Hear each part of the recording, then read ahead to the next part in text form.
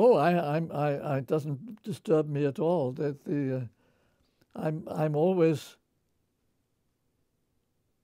believe in talking to my opponents and staying friends. I mean, so the people I disagree with most strongly, I'm actually quite friendly with, and there's no, it doesn't disturb me if they disagree with me. Well, I don't know. It changes from week to week. I mean, what I've noticed is there's been a strong increase in skepticism in just in the last couple of weeks. And I suppose it has something to do with all these snowstorms we've been having. I don't know, but certainly I've seen the politicians becoming much more skeptical just recently. And that, of course, I welcome. I think that's actually means they're recognizing the way things are.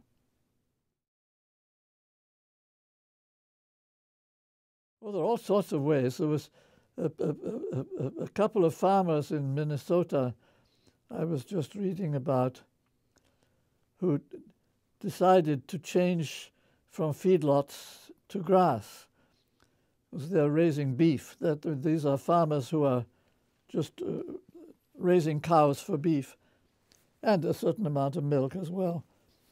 And they decided to switch from feedlots, which is, of course, the fashionable way of raising cows. You keep them on a very crowded feedlot and feed them on corn. So you're growing corn to feed to the animals. Instead of that, you put them out to grass, but you manage the grass in a clever way with moving fences around. So they actually eat the grass much more evenly. It turns out this pays, and they're doing extremely well.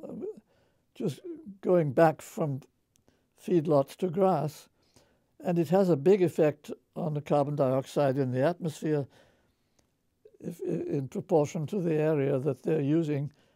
So it means that if the whole of the Middle West would do this, it would make a very substantial difference to the carbon dioxide in the atmosphere. And so that's the sort of practical thing you can do, just sort of managing the land more intelligently.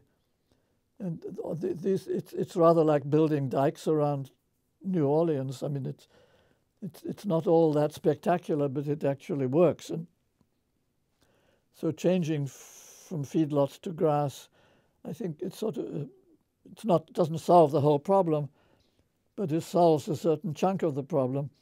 And there are other things you can do. And just doing less plowing makes a huge difference.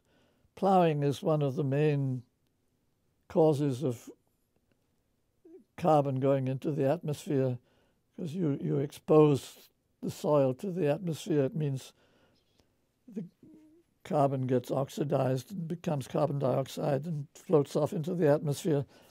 So if you can farm without plowing, it actually helps. And it doesn't matter how much coal and oil you're burning, it still helps.